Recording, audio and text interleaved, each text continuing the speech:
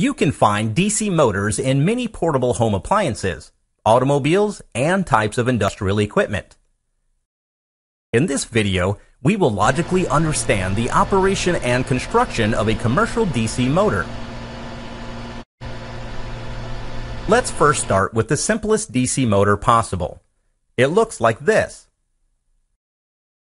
The stator provides a constant magnetic field, and the armature, which is the rotating part, is a simple coil. The armature is connected to a DC power source through a pair of commutator rings. When the current flows through the coil, an electromagnetic force is induced on it according to the Lorentz law, so the coil will start to rotate. You will notice that as the coil rotates, the commutator rings connect with the power source of opposite polarity. As a result, on the left side of the coil, the electricity will always flow away, and on the right side, electricity will always flow towards. This ensures that the torque action is also in the same direction throughout the motion, so the coil will continue rotating. But if you observe the torque action on the coil closely, you will notice that when the coil is nearly perpendicular to the magnetic flux, the torque action nears zero. As a result, there will be irregular motion of the rotor if you run such a DC motor.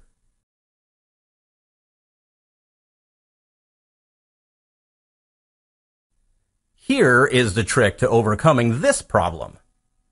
Add one more loop to the rotor, with a separate commutator pair for it. In this arrangement, when the first loop is in the vertical position, the second loop will be connected to the power source, so a motive force is always present in the system.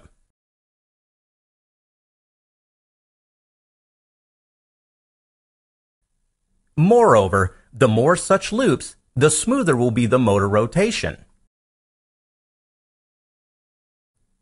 In a practical motor, the armature loops are fitted inside slots of highly permeable steel layers. This will enhance magnetic flux interaction. Spring-loaded commutator brushes help to maintain contact with the power source. A permanent magnet stator pole is used only for very small DC motors. Most often, an electromagnet is used. The field coil of the electromagnet is powered from the same DC source. The field coils can be connected to the rotor windings in two different ways: parallel or series. The result is two different kinds of DC motor constructions: a shunt and a series motor. The series wound motor has good starting torque, but its speed drops drastically with the load.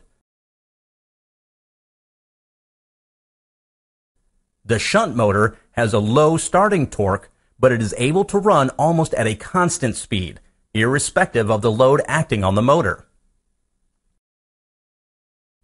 Unlike the other electrical machines, DC motors exhibit a unique characteristic: the production of back EMF. A rotating loop in magnetic field will produce an EMF according to the principle of electromagnetic induction.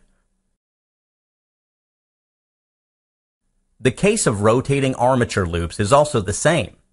An internal EMF will be induced that opposes the applied input voltage. The back EMF reduces armature current by a large amount. Back EMF is proportional to the speed of the rotor. At the starting of the motor, back EMF is too low, thus the armature current becomes too high, leading to the burnout of the rotor. Thus, a proper starting mechanism that controls the applied input voltage is necessary in large DC motors. One of the interesting variations of the DC motor is a universal motor, which is capable to run under both AC and DC power sources. To know more about it, please check the next video. Thank you.